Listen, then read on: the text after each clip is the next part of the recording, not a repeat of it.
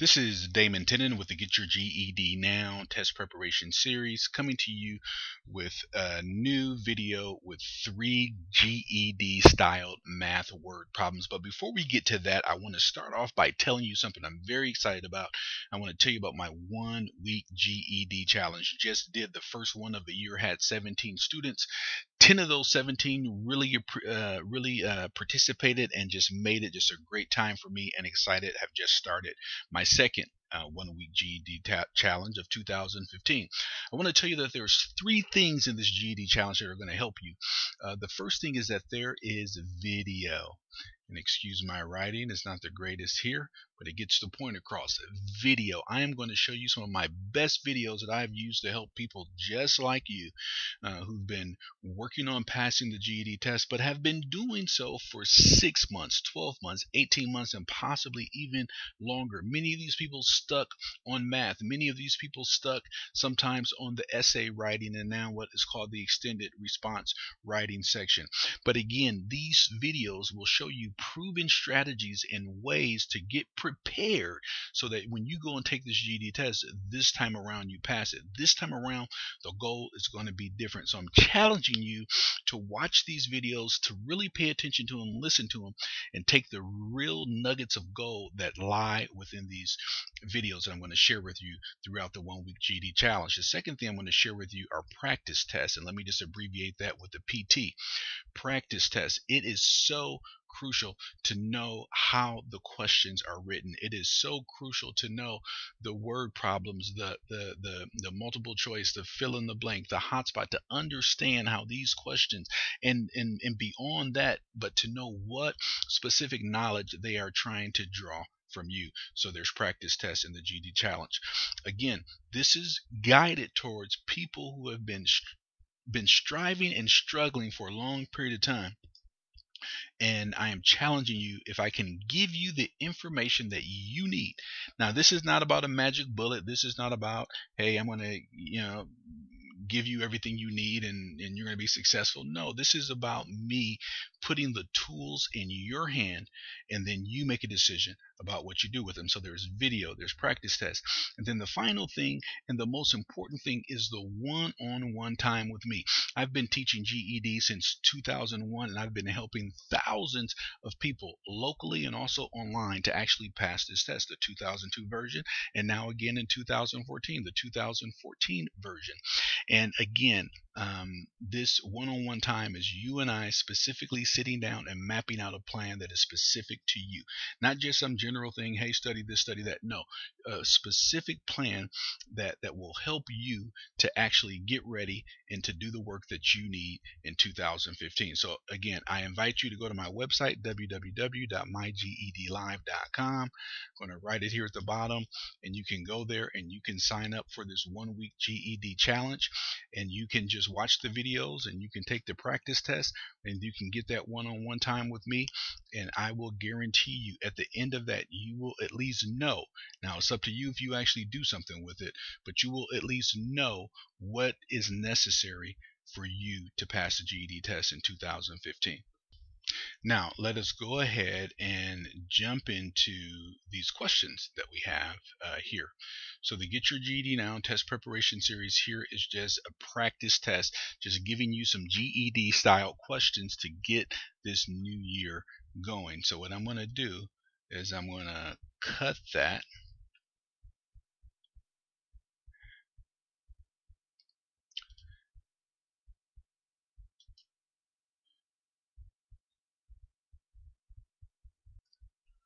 All right, so now we got this copied here, and so what I want to do is I want to come over here and get that a little bit skinnier so it's easier to work with, and we want to go ahead and do number 1.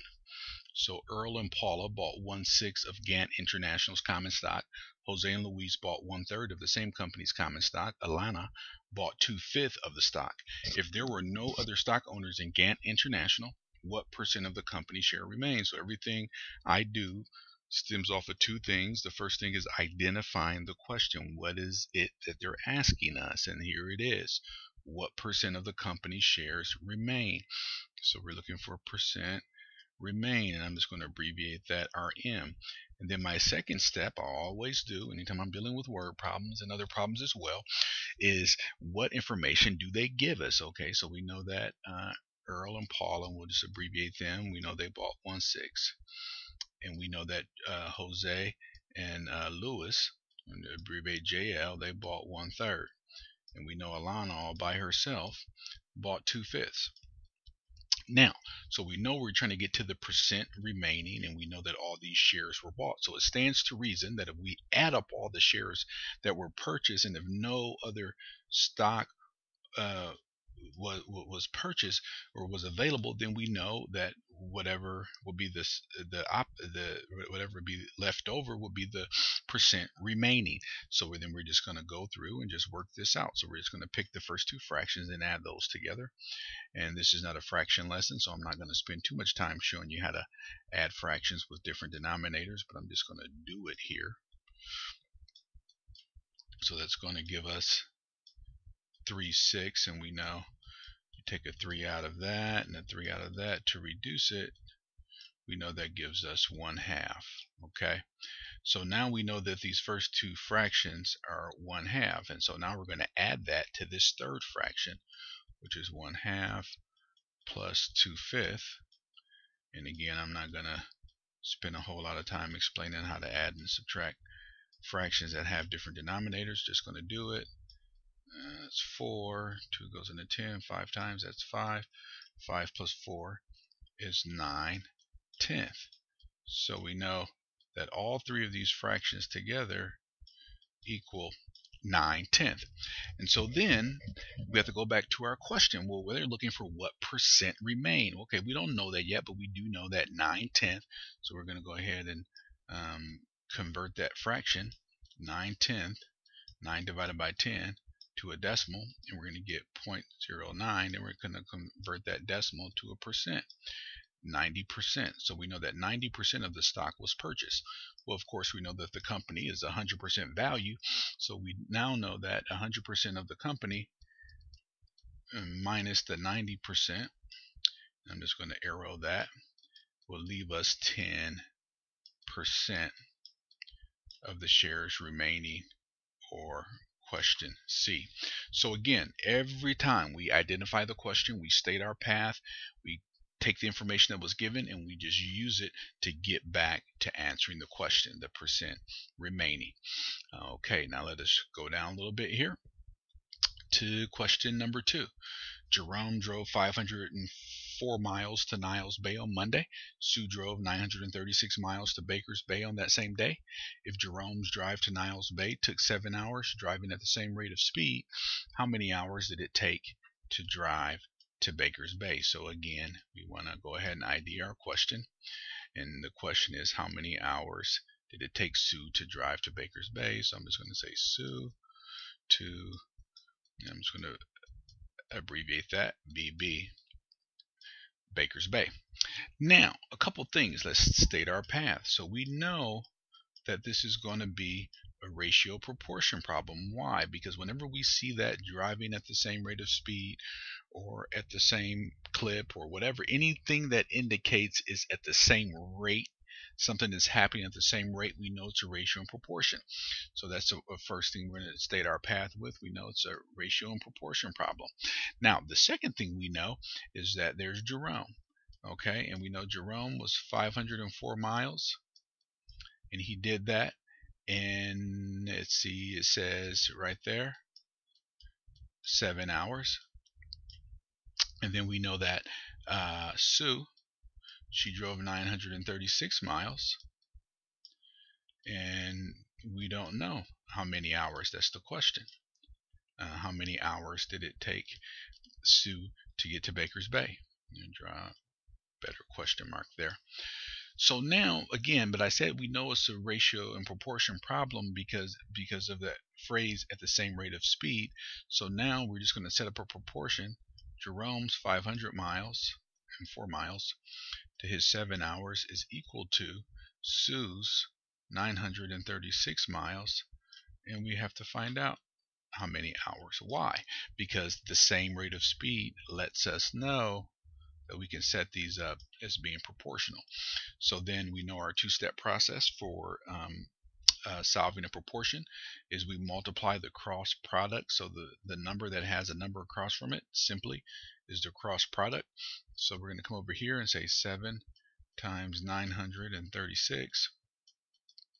Then if we do the math, which I've already done ahead of time, so we're going to get 6,552. Then the second step is simply to divide it by the remaining value. So the remaining value is 504, so we're going to divide that by 504. And again, I've already done the math ahead of time, so we're going to get that number 13. And so we get answer A there. So again, identifying the question, stating your path. Stating your path is simply what information have we been given in this problem, and using that information so that we can successfully solve the problem. Let's keep on chopping down to number 3. So again, I'm just going to already set this up here because we know we want to identify the question and we know we want to state our path. Now let's go ahead and jump in and read it. So Marty found a great deal on carpet, $1.67 per square foot. How much will it cost to carpet the room below? Hint, round final answer to the nearest whole number.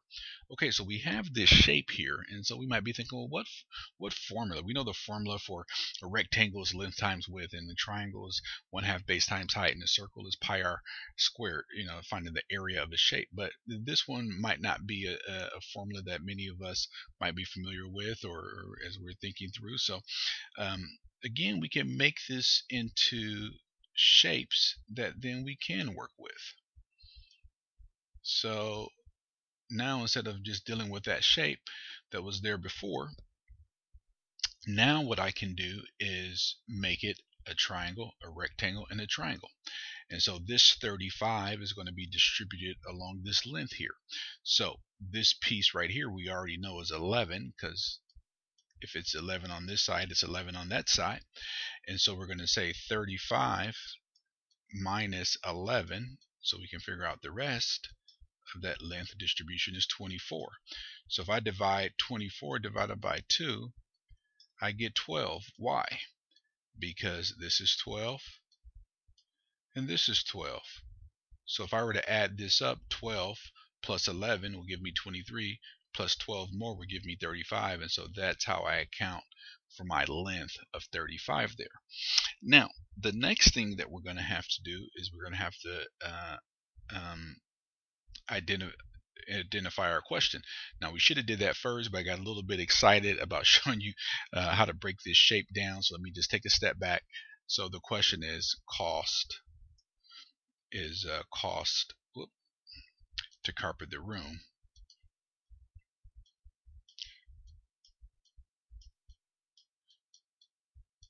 Cost to carpet the room. And I'll just leave it that way. Now, so state our path. So now I've already kind of jumped in that. The first path that we did was we recognized that this could be broken into 3 shapes. The second thing we're going to do is we're going to look for the pieces that we need, because we need the square foot of this whole room. So this one piece we're going to call triangle 1. Okay, and we know the area of a triangle is 1/2 base times height.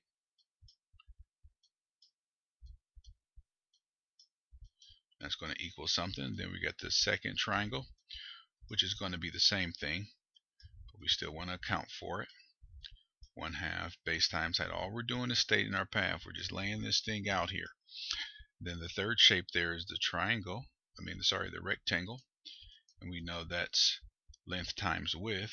So length times width, and we already know the width of that shape.